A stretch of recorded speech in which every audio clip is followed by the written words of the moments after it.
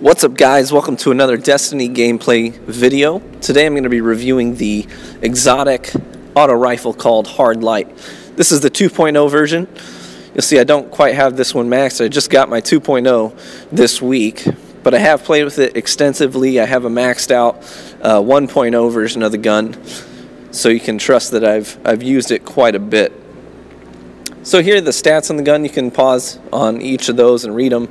Basically, you got glass half full, so the bottom half of the mag is going to do additional damage. You've got volatile light, which comes in handy because of the over penetration. You're going to be using that a lot, especially in PvE. So here's the weapon in action. There's not a lot of exotics that I get legitimately giddy about, but this is one that I do. I absolutely love this weapon. This particular game here on Shores of Time, I ended up with 53 kills on this game, and I have dozens of games with over 40 kills with this weapon.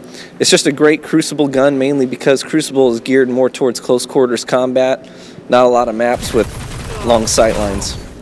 Also, give a listen to this weapon. It sounds absolutely beast.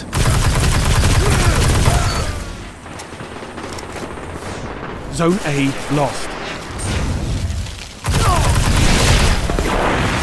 Enemy captured Zone A. So it looks good, it sounds good.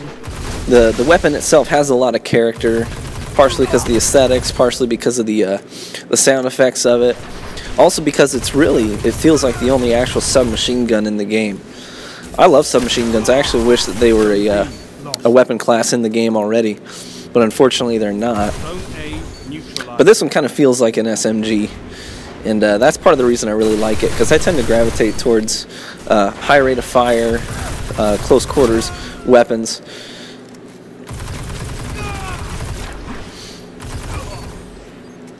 Zone B lost. So luckily with the 2.0 version of the gun, the stability isn't as much of an issue. It still does have quite a bit of recoil, but it's predictable and it's controllable. It'll only take you 1 or 2 games to get used to the recoil pattern on the gun.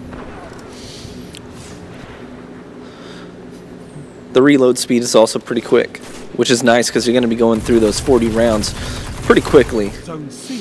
And you'll see every now and then, you'll see these Hardlight projectiles coming back at me because of the ricochet effect.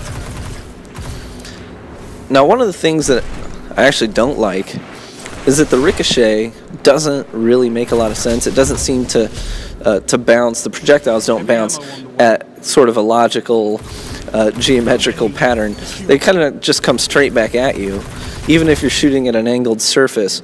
So I've tried playing around a bit with hitting people who are behind cover or around corners by ricocheting off surfaces in a way that makes sense, like it would bounce in their general direction.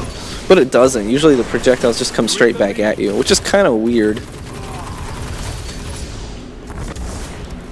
So ultimately the ricochet effect doesn't really come into play much, if at all. The only part of the volatile light perk that does come in effect is the over penetration, so you can hit multiple targets if they're lined up, which does definitely help a lot in PvE when you're chewing through mobs. By the way, I'm sorry if I'm hard to understand or if I seem to take breaths at weird points. I'm fighting this thing called bronchitis right now, and that's kind of being a jerk. So you see, in PvP, this weapon is great. That's usually the second question I try to answer is, how's the weapon stack up in PvP? And I've had a lot of really positive games with it in PvP. You see that 53 kill game, 35, 34...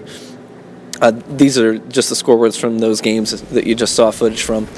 And then also one of them, I didn't even get to the end of the match to see the scoreboard because my kids started crying like 3/4 of the way through the game, and I was already at 42 kills. And I had to bow out of the match to take care of my son. But I went online afterwards and looked at the breakdown. I ended up with 42 kills in just 3/4 of a match. So I was kind of bummed I didn't get to see that one through, because that would have been a solid scoreboard at the end if I managed to play the last 25%. So the final question I like to answer when reviewing these weapons is, how does the weapon stack up in PvE? And the gun is probably just as good in PvE as it is in PvP. The over-penetration makes it so that crowd control is pretty easy to do with this weapon. Now, one of the things I like about having a primary exotic is still inside. is the fact that you're going to be getting most of your kills with it.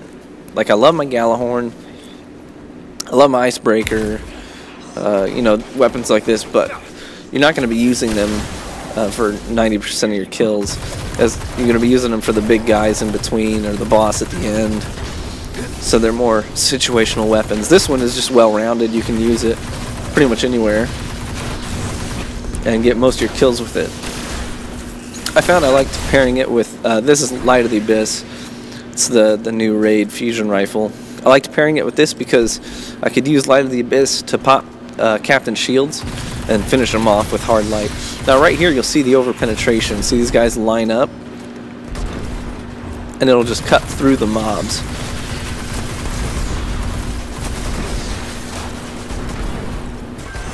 So that over-penetration is so nice to have. You can see it just cuts through these guys. You get the stacking multiple crits with one bullet, you know, through multiple domes.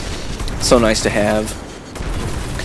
Now this particular strike was kind of bogus. RNG was kind of a tool. You can see I got more kills than both the other guys combined, and one guy gets a 2.0 Monte Carlo. So I was kind of raging about that. But I guess ultimately I can't complain about my luck. I do have every exotic in the game except for Dragon's Breath. So I have been pretty lucky with drops all in all. Part of it is that I have, you know, 3 characters at 31 right now. My Titan's almost to 32. So I can, you know, run raids 3 times a week and all that business, nightfalls, etc. And on top of that, the Vanguard Rock strike playlist is a gold mine. It's been so good to me. Multiple legendary engrams.